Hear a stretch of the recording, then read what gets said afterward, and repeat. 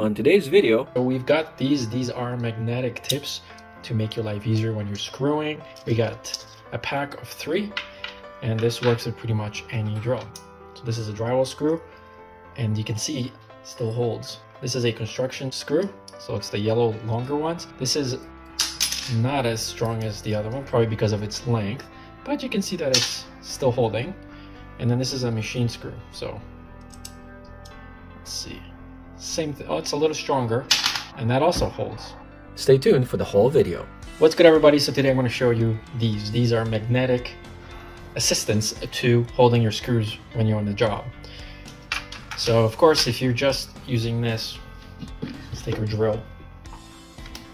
And I'm going to show you what the problem is always. Right? When you put this on and the bit isn't new or whatever, then look what happens.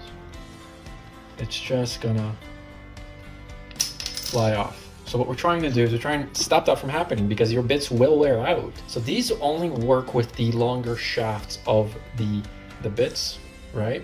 If you put this in, it's not going to work because you won't be able to have enough shaft to press it in to your drill or even your manual screwdriver. See, it's just not long enough.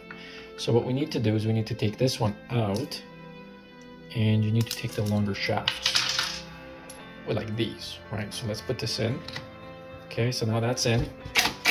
And now if we put this right through it, because remember, this hugs your bit, and you got to press it in because there is a little thing that you need to push inside that, and then that's going to push in and hold it in place. So when you're sliding, just press it a little bit, and then you can control how much on the shaft it goes, right? So we're only gonna go and keep it at about this much.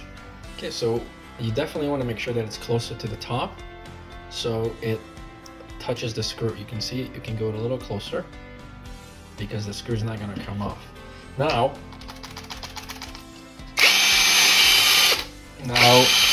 it just doesn't fall, right?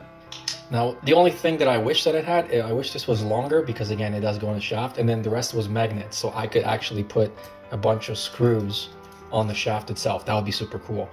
But anyways, it does work. They gave you 3, like I said, and then all different types of screws hold. These bits also work, but they're just not as good. But I will show you that these will fit. Okay, see, so it went through. There you go. So it will hold these as well. So that's the video. Thanks so much for watching, and I'll see you guys in the next one.